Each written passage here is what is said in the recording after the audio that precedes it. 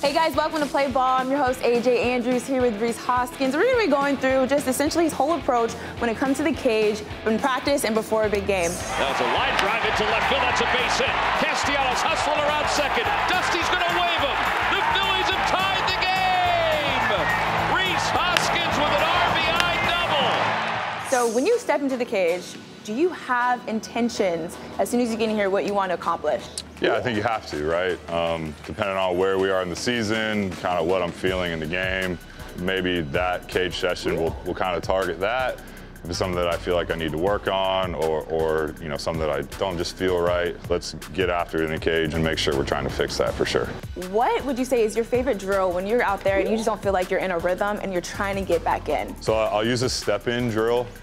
So if you're flipping to me there, I'll just start not in my stance, right? I'll be ready to hit. And then as soon as you move to pitch the ball, I'll move to get into my stance. So it's an easy way to replicate your off time. Your body's got to figure out how to get on time. And Rhys Hoskins slides it head first to second, a two-run single, and the Phillies lead it 4-0. This is the cool part about this drill to me is that I don't know the way that you flip, just the same way that I don't know what the pitcher's going to do to try to throw my timing off out there. In order to master this drill, I got to figure out quickly how do I get my foot down, my leg up, to be on time, which is kind of replicating out there. I don't really know, is he going to hold, is he going to slide step?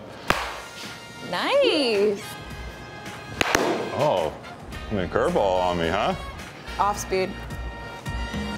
So that's just a thing, right? So I'm a little off time on a couple, but I was able to hold my weight a little bit, hold my energy and stay balanced on some of the off speeds that you threw. 3-0 Phillies on the solo shot by Hoskins. He went with the changeup. He left it up a little bit.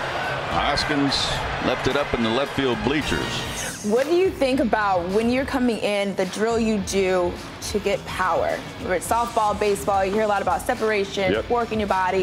Is there something that you work on to make sure you can create as much power as possible? So for me, the power comes from the lower halves, right? The power comes from your lower half and your hips. So if I got to be in the ground, right? Like I can't be up here, not using my legs, not using the strong muscles of your body. Sometimes I'll come in here, I'll try to spread out, I'll put a bag right on the inside of my back foot, and I basically try to touch my back knee to the bag. A bag? What kind of bag? Just like a ball bag. Okay. It could be a bucket, it could be really anything. So I would go here, and you would pitch, and I would hit, and essentially I'm trying to make sure that I'm getting this movement instead of, if I'm not using my legs, maybe I'm just a little bit here, and you're not creating as much power as you can. First pitch swinging, hammers it to left.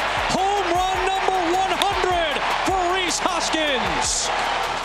Well, we've just found out how Rhys is so successful up at the plate. Thank you so much. Play Ball, AJ Andrews, Rhys Hoskins. Thanks. Thank you.